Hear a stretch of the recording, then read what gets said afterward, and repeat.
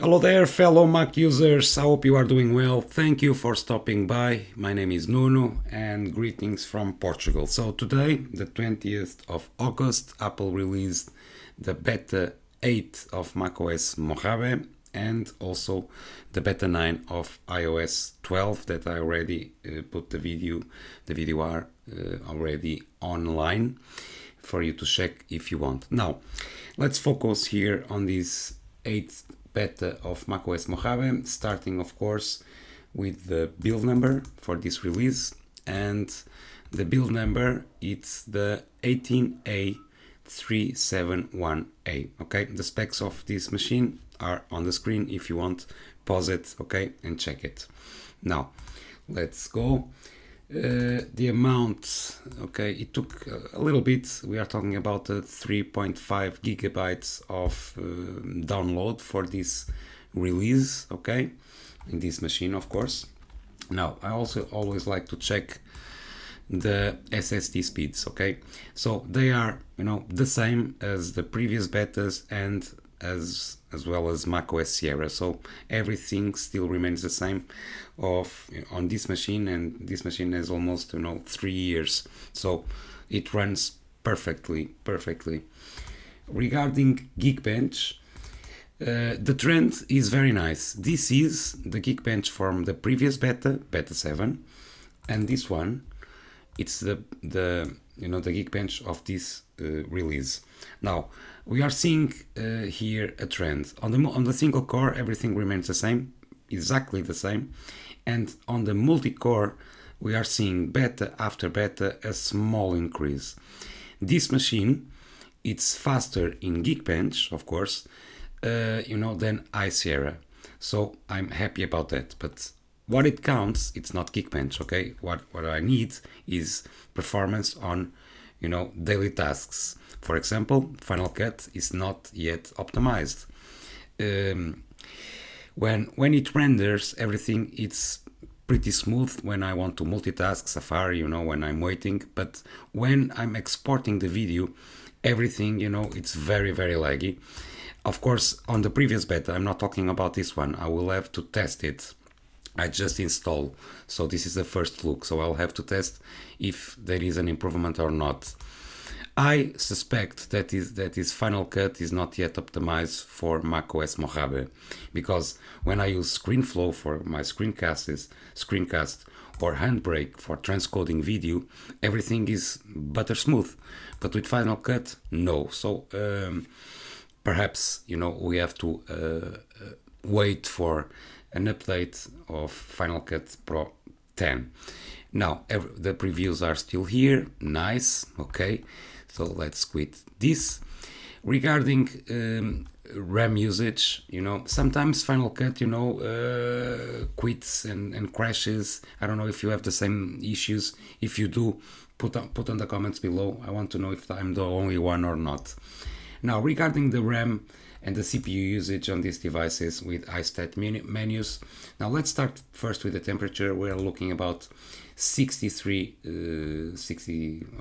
on the 60s degrees Celsius, so pretty good with screen recording. The RAM, we are talking about 5 gigs of the 16 available, so very well, no problems here. And the CPU usage 5%, so pretty well again. This is a 2.5 gigahertz machine, so pretty nice, no issues here. As you can see, this is a Core i7, so with the hyper threading I have the 8 cores. Now everything seems good on this department, guys.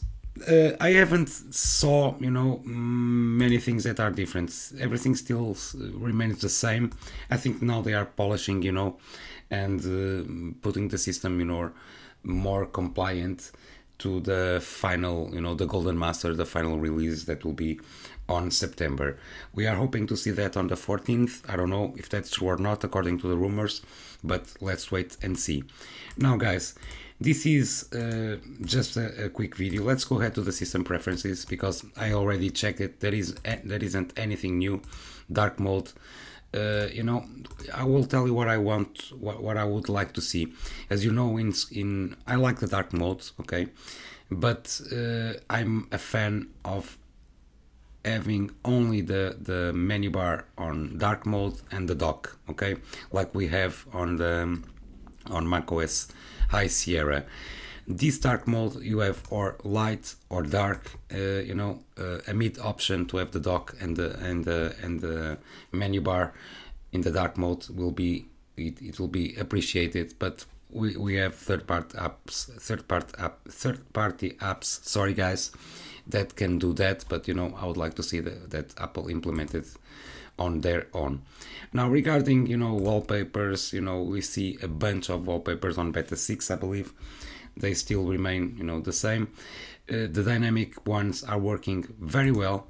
So you know, as you can see, we are now at 20 p.m. and as you can see, the wallpaper on this plain blue sky wallpaper, it changes, so no issues there. I also always you know, what I want to tell you is that the login screen, let me go ahead and show you that picture. The login, I took a picture for you to check. I'll tell you why in just a minute. I'll airdrop.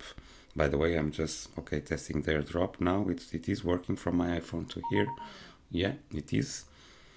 Going to the download folder. Okay, very well.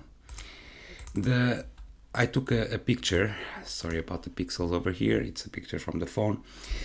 Even if you are with a different wallpaper, the login screen, when you you know, start your computer, the login screen is this one. Of course, when the computer goes to sleep, the login screen, it will be the same as your real wallpaper. So when you start your computer, the login screen is this one, okay, despite what wallpaper you have on the background. Okay, tell me if you have this issue or not. If not, I don't know, perhaps this is a feature. Let's hope not.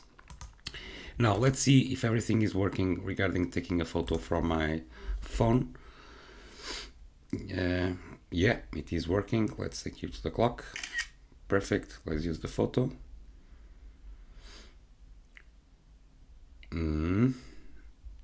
Is there a bug over here? Let's go ahead. Let's try it. Guys, sorry about the long video, but let's take a photo of the clock. Very well. Use the photo. Okay, it's over here. It is working. Perfect. Now guys, for me, you know, this is what I want to show you. I'll give you a follow-up video regarding Final Cut, how it performs, and if I discover any bugs, I will also keep you posted. Go ahead, put on the comments below. Let's make here a thread, you know, a comments community, you know, in order for us to share, you know, anything that is going well or wrong. That will be good. And if you do that, I will post, of course, on the follow-up video and mention you, of course. Now guys, the social links are over there. Thank you so much for watching and for my bad English, and I hope to see you in the next few days. Bye bye.